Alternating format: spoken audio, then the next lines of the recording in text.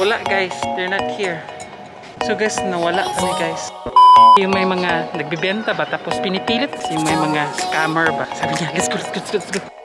Mercado de San Miguel. Sorry, what is tapas? We walk past this souvenir shop. So, as you know, nagko-collect kami ng mga magnet. So, tapos palablab. Yeah, for you. What is that? Aquí, baby, un poquito.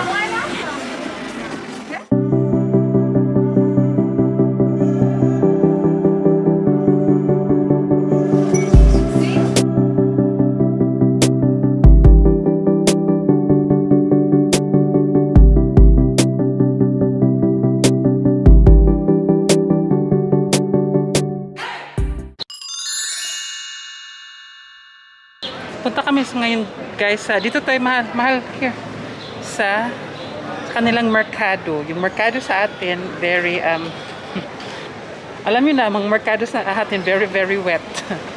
Wet market nga. Dito sa Merkado de San Miguel. Ayan. Indoor siya.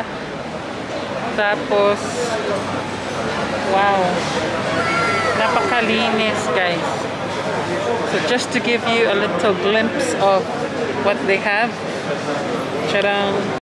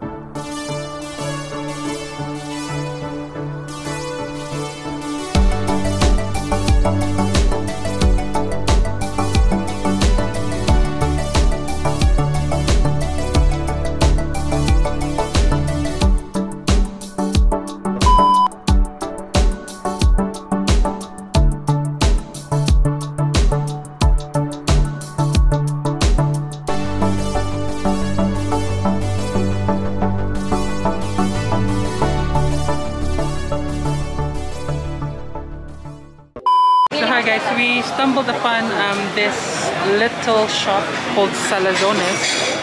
Meron silang mga tapas. Tapas is a very popular what is tapas? Is that snacks or something? Parang snacks na lang din, parang appetizer ba, parang ganyan. So we are going to try I'm going to try that one. Yung may bulinaw sa atin, yung may anchovy. Tapos, what will you try pala, vlog? Icelandic smoked codfish, liver, pati. What's the other one that you want to buy?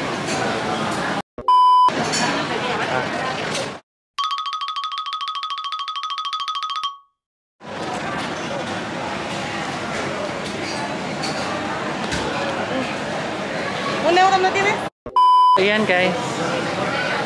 We could maybe look for a table. Super busy guys, di kami makahanap ng table. So we're standing here.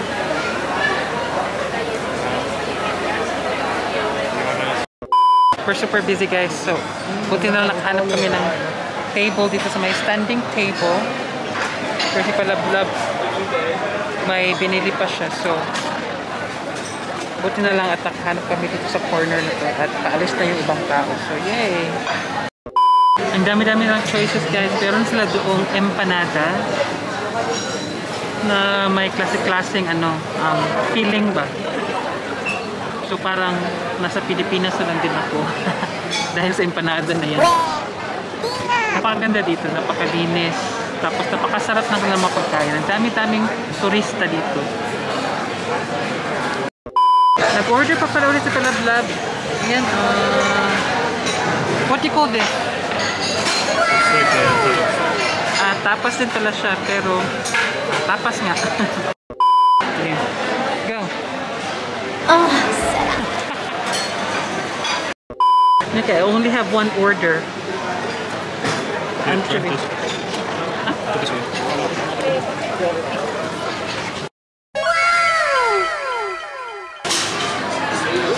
Sarap.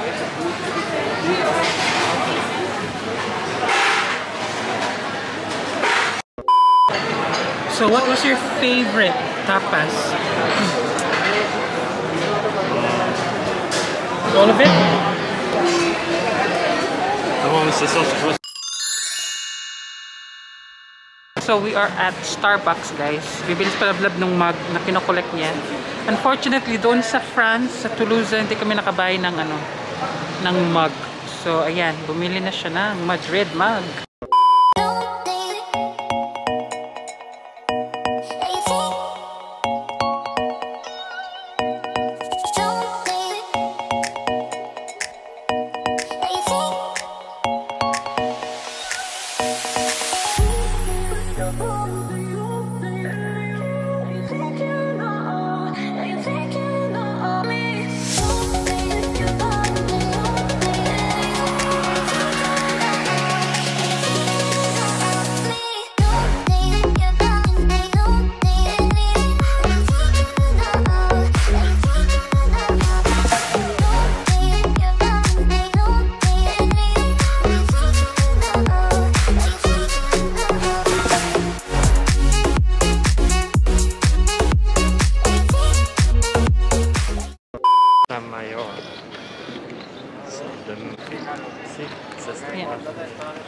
So guys, we are now at Plaza Mayor. There is the Plaza Mayor, the name. What do we see here? Oh, just a square. Just a square. A square surrounded by Let's go this way. old buildings. They're also vlogging there. Ayan. May mga ano do guys, yung may mga scammer ba? Kaya palablab. Sabi niya, let's go. Yung may mga nagbibenta ba, tapos pinipilit kabitaw. Ayan oh. Ma, let's do 360 here. Come. 360. Come here with me. Here. Okay. May. Okay. Ready? I guess we're going to do a 360 for you.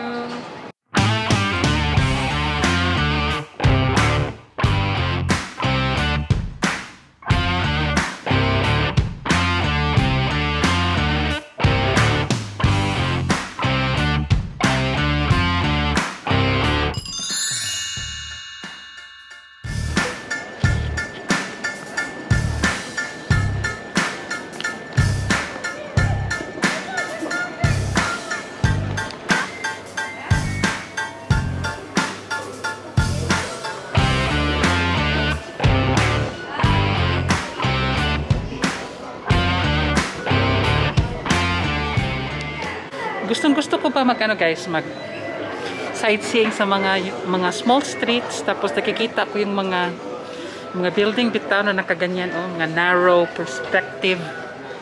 Kasi ang ganda-ganda tingnan, lalo na kung ano siya, medyo luma-luma. Na ano ako na charman ako ba? Just like behind me. Diba?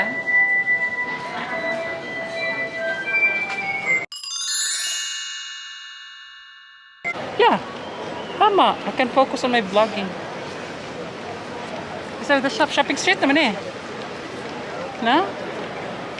Yeah, I guess so. So I think we're already at the shopping streets, guys.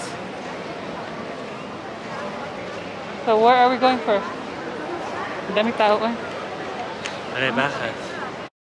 So, dito pala guys, magaling ang kanilang sistema kasi ikaw na lahat, pag may binili ka, ikaw na lahat, ikaw na magtatanggal ng security tags. Meron silang machine, ayan Okay. So dyan ka na magbabayad, ikaw na lahat ng gagawa. So ayan, ang galing ng kanilang sistema. Sa Netherlands wala pa yata kami ba. Ayan, balik na kami ng hotel guys. The next day. Morning guys! Welcome back to another vlog here in Madrid. Lazy today, guys. Lazy kami today, guys. Palablab is just watching his series. Tapos ako naman tinatamad ako mag-edit for now kasi parang nakatamad lang. It's a very beautiful day outside, but we're inside.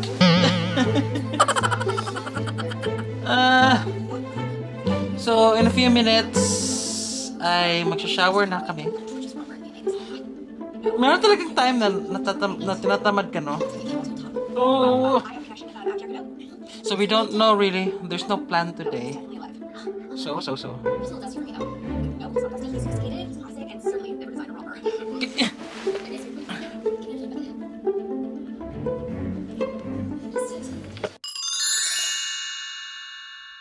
So hi guys, it's another day in Madrid and we are on our way to another Filipino restaurant here sa Madrid. So ayan, try natin kung magugustuhan natin ang Filipino food nila. And then kasi gutom na ako, guys. I'm so hungry. I was waiting for Palablab the whole morning. We have been so lazy. It's okay, I just wanted you to rest as well and enjoy your series while I was already imagining and salivating. So, update ko lang kayo, guys, pagdating namin doon. Bye-bye! Yeah. So, guys, nawala kami, guys. Nawala kami or closed na yung Filipino na restaurant. Closed na siguro. Wala, guys. Closed sila. They're not here. So tinawagan ko pala yung number na nandun sa kanilang website. Closed na pala, guys. They closed down for a few years ago, sabi niya. So eto, naghahanap na naman kami ng bagong makakainan. Gutom na ako.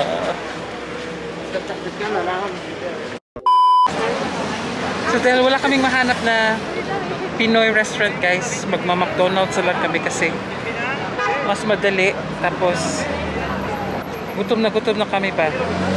So baka sa Barcelona ulit kami mag-Filipino restaurant.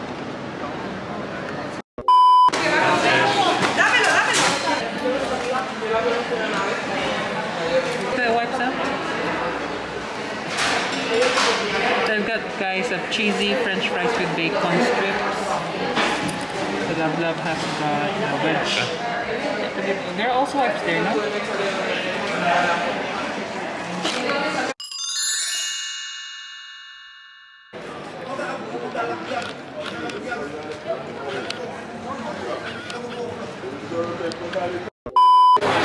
So for our last night here, guys, nagtatapas naman kami ulit. Dahil super busog kami sa McDonald's. So you have oysters. So they're called oysters. Why that price ka ba?